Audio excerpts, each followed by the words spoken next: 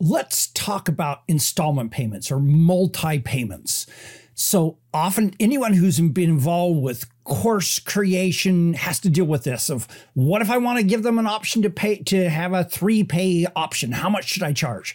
So I'm going to answer that question exactly for you in just a couple of minutes. I'll give you how much you should charge for a 3-payment plan for a $500, $1,000, and a $2,000 program. Okay, so I'm going to give that to you in just a couple of minutes.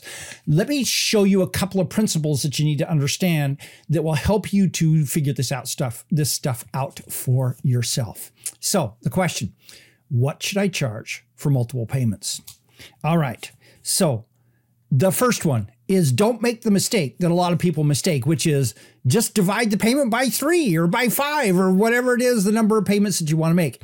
When you do that, you do two things. Number one, you almost kill the number of people who do a single payment because there's no incentive for them not to break it across 3 payments. But then the other thing is this. Anytime you do multiple payments, you significantly increase the risk that you're not going to get all the payments in. That's just the way it works, especially when your program is finished and they're still having to make payments. People tend to just cancel, just decide to stop making payments and things like that at that point in time.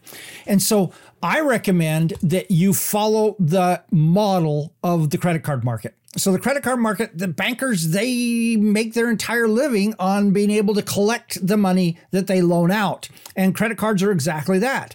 And so let's just not try to reinvent the wheel. Let's just go take what they're doing and use it ourselves because they've got billions of accounts out there. They know what the risk is of default. All right. So I just Googled what is the average interest rate for credit cards. And the answer came back for if you got good credit, it's currently 18.04%. You didn't realize it was going to get that exact. But if you look down, basically they're saying it's between about 15 and 20% is the current rate for credit cards.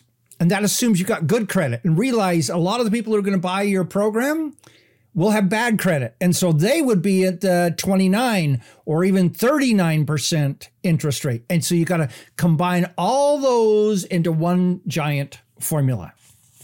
All right. So what you're going to want to do is the bank's rate is 18.04%, between 15 and 20. You're going to want to charge the same rate of interest. I mean, as I said, they're the ones who've got it figured out. They've got billions of accounts. So here we go. I recommend you do it with 3 payments. Now, in a moment, we're going to talk about what if you have a year-long program or a 6-month program. But if you have a typical course, which a lot of people do, it's going to be a 6-week, an 8-week, a 10-week course, something like that. I recommend you do a 3-pay model. So you can pay me $1,000 or you can do 3 payments of X. Okay. All right. So here's the answer, the very specific answer. You don't have to do any math. If you're charging $500, so a $497 program, do 3 payments of $197. Okay. If it's a $1,000 program, so a $997 program, it's 3 payments of $397. These are the norms in the industry, and we've all tested these, so we know what works. If it's a $2,000 program, 3 payments of $797. Now, some people say $797, that's a lot of money. It is. Totally is. So shouldn't we kick that into a 6-pay model? Well, here's the problem. You significantly increase your risk. Keep that in mind. We're going to loop back to that in just a moment. So let me show you the rule of thumb, the mathematical equation you use to figure this out. Okay?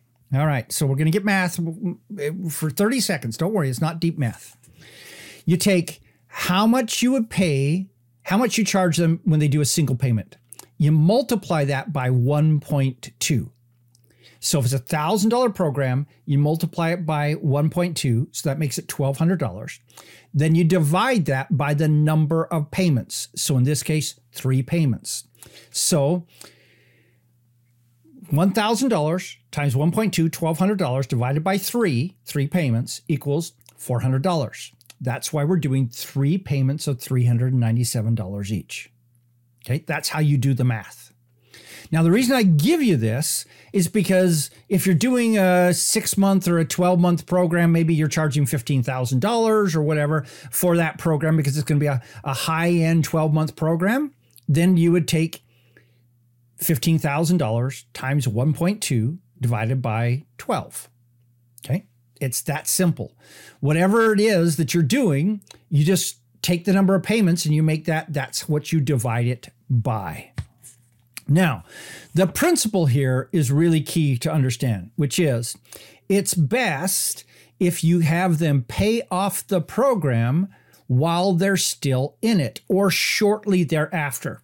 The risk increases considerably when they're still being asked to pay and they finished the program months ago. So I know there are a lot of people who they say, well, my audience doesn't have a lot of money, and so I'd like to do a 12-month, 12-pay program.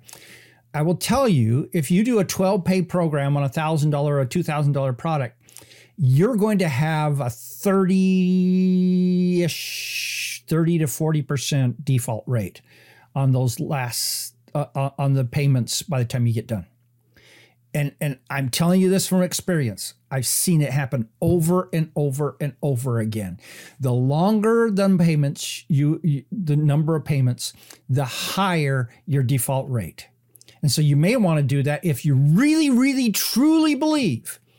And by the way, remember the old axiom, what's in their wallet is none of your business. Really doesn't matter. You want the people who can pay to come in. And so if you get longer than your program, and the longer you get, you significantly increase the amount of defaults that are going to happen, people who just won't pay you. So keep all these things in mind. So $500, 3 payments of $197, $1,000, 3 payments of $397, $2,000, 3 payments of $797. Those are just good rules of thumb. You don't have to sit and do the math. Just drop those numbers in. You'll be fine. Okay. All right. What's your experience with multiple payments? Have you tried something different than this? What's your biggest questions about them? Let me know in the comments. This is Don Crowther saying, just go do this stuff.